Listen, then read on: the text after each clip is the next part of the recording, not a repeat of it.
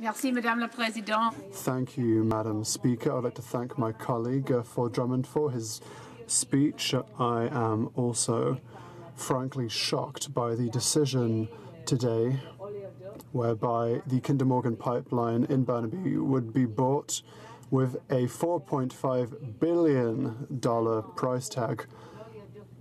And this is merely for the current pipeline, which is over 60 years old.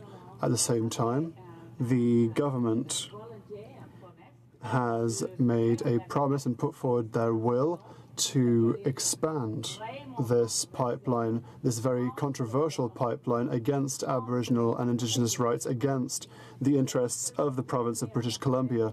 I would like to ask my colleague, what does he think about this bill that has to do with sustainable development?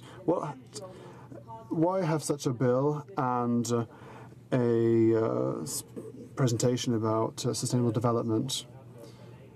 The member for Drummondville. I would like to thank my Green Party colleague for her very pertinent question. It also refers to other shattered promises. The Kinder Morgan Trans Mountain Pipeline's failure comes back to another shattered promise from the government that said from when it was elected it would revise the environmental evaluation process that was shattered by Stephen Harper.